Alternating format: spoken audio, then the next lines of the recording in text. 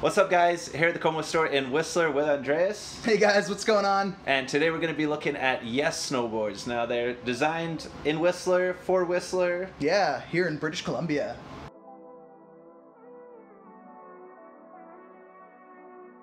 Okay, so the first board that we got here is the Yes Standard. Yeah man, this is a mainstay to the Yes line. This board's a great all-rounder if you're looking for one board to handle a little bit of everything. It's their camber profile underfoot, but then a little bit of a rocker in the tip and the tail for flotation and turning initiation. And it's also utilizing their volume twin shape, which means that as far as the contact points go from tip to tail, the board is 100% twin.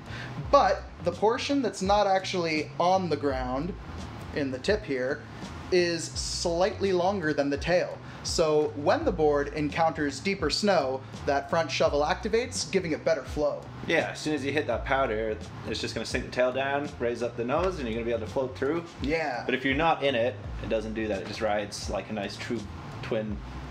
Not a true twin, but a twin. Yeah, exactly. So, I mean, it still feels twin in the park. Other cool thing to mention is it's got the mid bite on here, where you can actually see in the mid portion of the board, yeah, it actually indentates in. And what that does is it's trying to give you, again, the best of both worlds. Under here, where the mid-bite actually occurs, the board can now transition edge to edge much faster. It feels super nimble, super quick, really easy to make those micro adjustments when you're lining something up.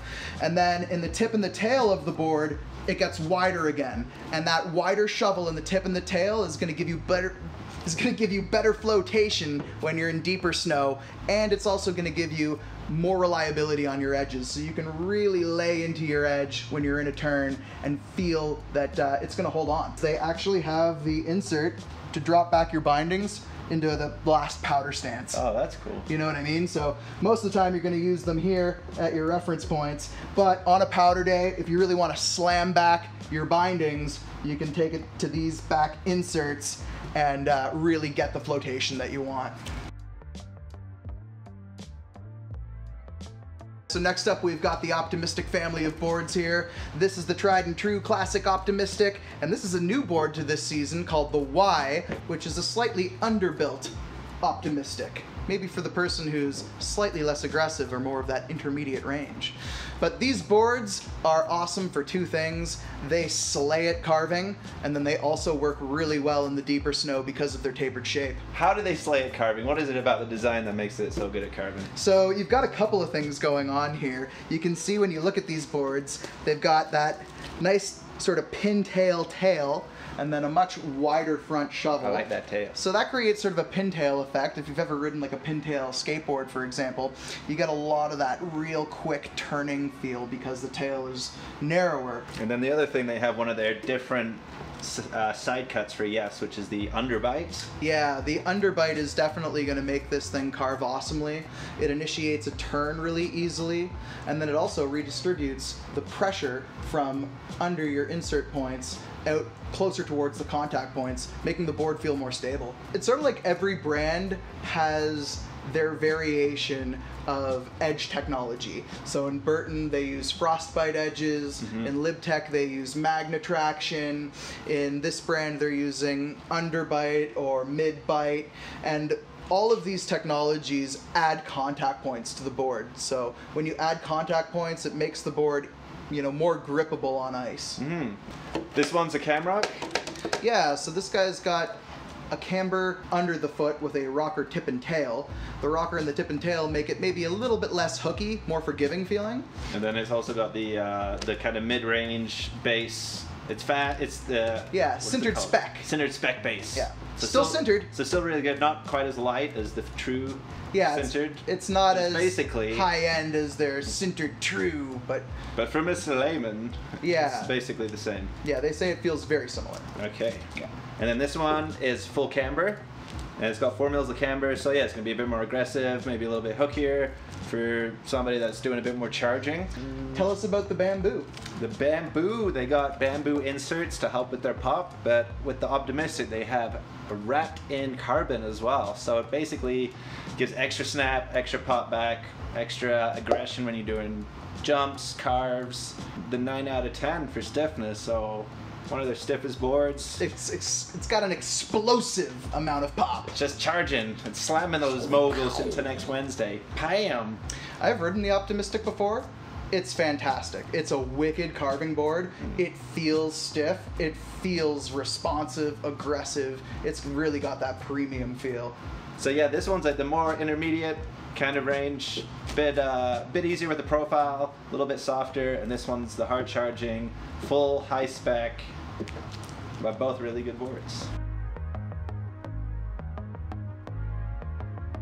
So next up we have like one of the original volume shifted powder boards. Yeah. 420. Kevin's board. Kevin's first powder board when none of us had powder boards. This was the first one back in the blue. Definitely. This sort of started the short and wide phenomenon, giving you the same amount of surface area of a longer board, but you can ride it much shorter in the sense that it's much wider. And what that does is it makes for a board that feels super surfy, really nimble in the trees, really easy to make some tight turns while still maintaining all that float. You guys got flat with the rocker, mild rocker, and this has the weightless core.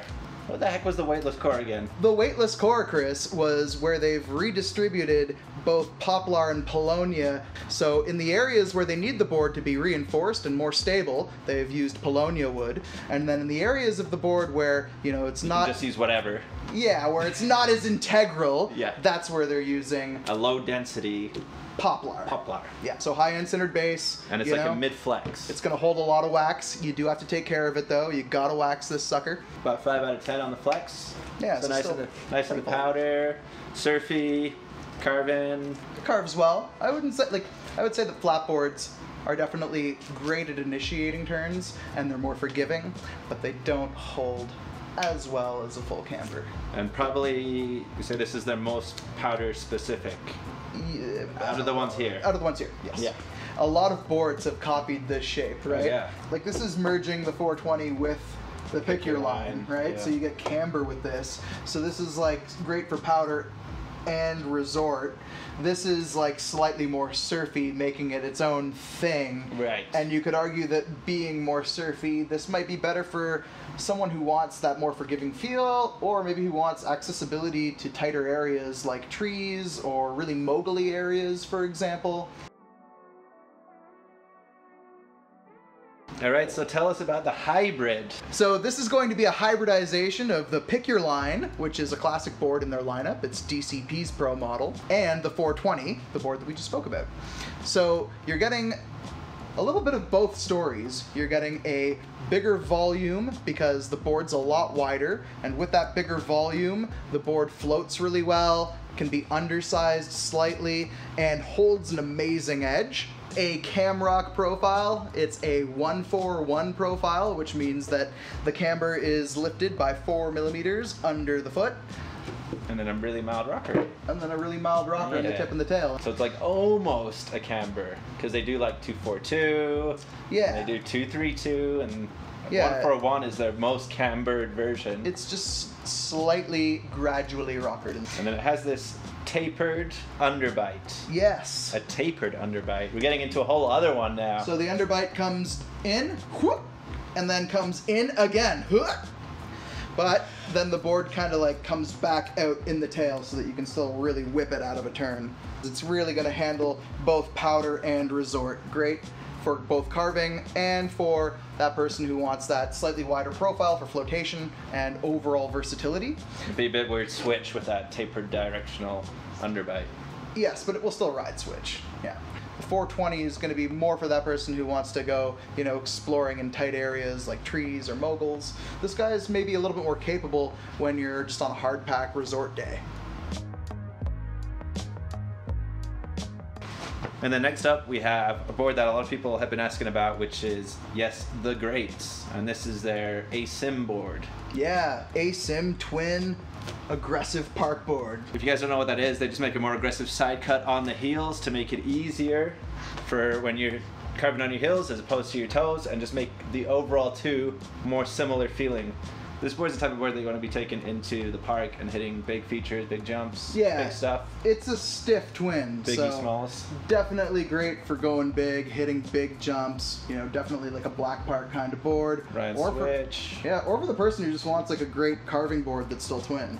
And then this has some other ASIM features. Yes, it's got ASIM mid-bite. So there's mid-bite in this board, which is where they make that indentation in the mid portion of the board, creating that narrower effect, making the board easier to go edge to edge, making it feel more nimble. But in this case, that mid-bite is reflected asymmetrically. So you can see it's actually very aggressive and it cuts in quite deeply on the heel edge. And that's one of the things that you can really see when looking at it there. They added that not this season, but it was new to last year. Nice. Yeah. And it has an extra stringer in the heels as well. Now on the back here, they have this giant pig with the unink. Unink stands for unincorporated, and it comes from back in the day. Burton had a specific team that they called the Unink team. The line of boards, it was only one board, but for every different size, it had a different top sheet. And the one thing that they stipulated that they wanted was that they didn't want any branding or logos on the board. And the Unink team, when they left Burton, they became Yes. They turned into Yes. Yeah, so yes. Yes. Yes!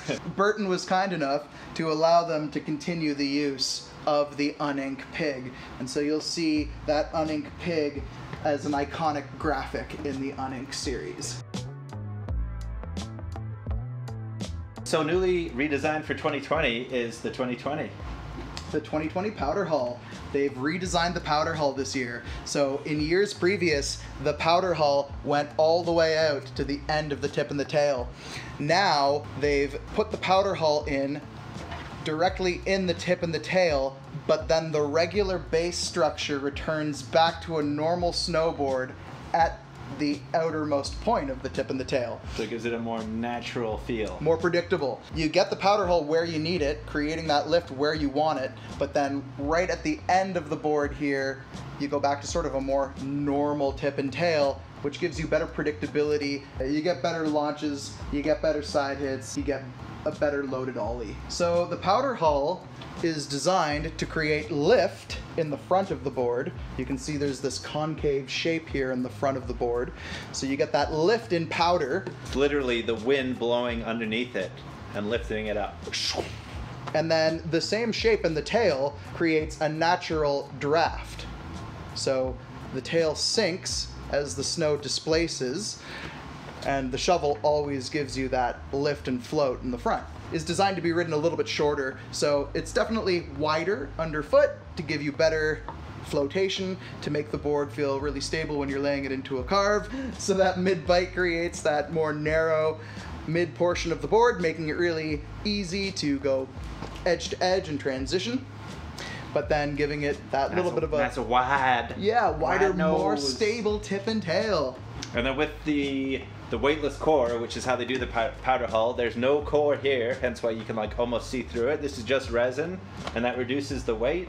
It's going to allow you, A, to make the board feel like it's more nimble, it's easier to steer, it's easier to arc around, and then when you're doing rotations in the air with less swing weight, it's easier to rotate faster. Yeah guys, I got to ride this board last year during demo day. It was an absolute treat. I rode it through the trees, I rode it on groomed runs, it carved really nicely, it was super nimble, and it handled powder awesome.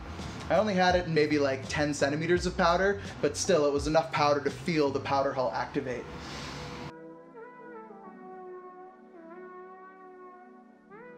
Yeah, so this is the ladies board from the Yes lineup that we like to bring in here to the shop. It's for your aggressive lady rider who wants, you know, that hard charging, more capable snowboard, goes everywhere, and is very versatile because of its camrock shape. Camber under the foot gives you all of the stability for, you know, nice hard carving, also gives you great landings and pop, but then you get a little bit of that rocker in the tip and the tail for ease of use, for turning initiation, and for flotation. So this thing's pretty capable, it goes everywhere. Speaking of carving, it's got the underbite profile as well. Yeah, so like we said before, underbite helps to redistribute that pressure further outwards on the board. For the type of lady who's going to be rocking the BC terrain. Been riding Whistler maybe a few years, wants to go up to that next level, higher end, intermediate to advanced level board.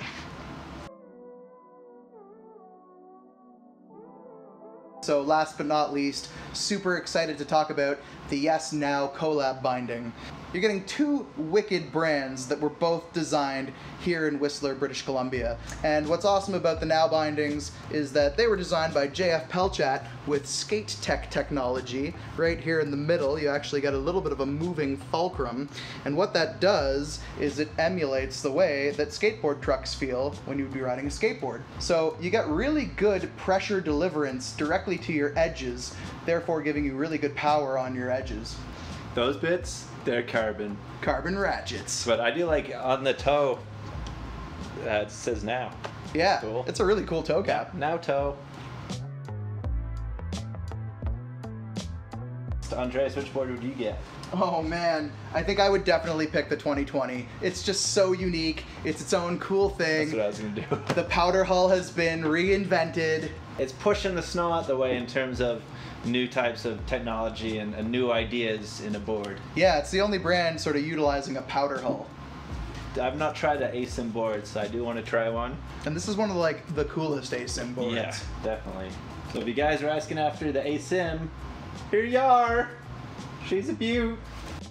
Guys, I can't bring in every single board from every single company. So, you know, some brands we squeeze down that line to the ones that we think specifically will work really good for here. Yeah.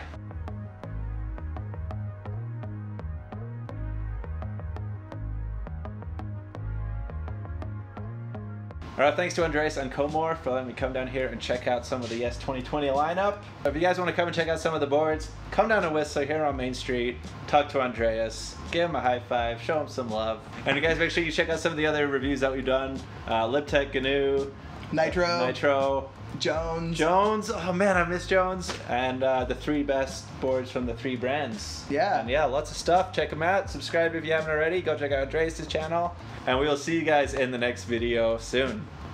See you guys. Thanks, Andreas. Ow!